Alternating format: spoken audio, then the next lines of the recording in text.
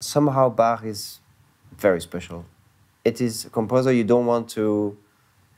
I mean, in my case, I was always pushing later the timing. I wanted to do it with a very special orchestra, and that's why I chose the Chamber Orchestra of Europe. It's an amazing orchestra. I have no words. We had just done 6 hours rehearsal now, and their concentration, their coolness. I mean, they are so focused, they are so cool, they are so nice, and we had the great luck to have a wonderful clavecin player, Céline Frisch, who is one of the best clavecin players in France. It adds something really, because she is a wonderful musician, and we had also the same spirit altogether. After 2 seconds, it was just mixing. And for this repertoire, for Bach concerti, you need just...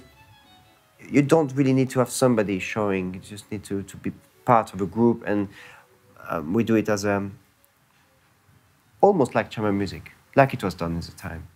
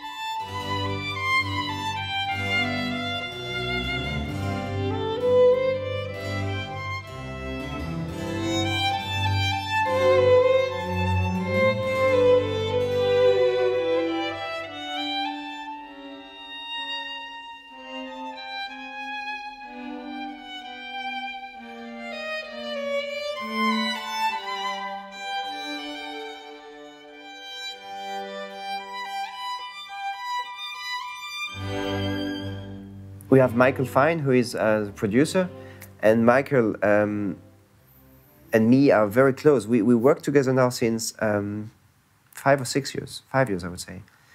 Normally soloists would go to the cabin to check and listen, and I trust Michael 400%. So he's telling me everything which is wrong, I trust him. When he tells me we have it, I know we have it. If he tells me, well, we should do it again, I know I don't have to check. I have to say it's a great relief, because you've got enough pressure on your shoulders when you record a CD to do the best you can and to get the energy at the right time. Sometimes this is a difficulty of a studio recording. You don't have the public, you don't have... But with this group, with this wonderful Chamber Orchestra of Europe, we don't have public, but as they are there and I feel them and we feel each other, then I don't feel alone at all.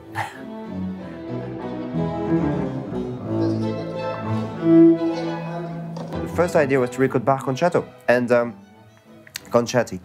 And since I discovered this piece of Peteris Vasks, who is Latvian, I completely fell in love with the piece.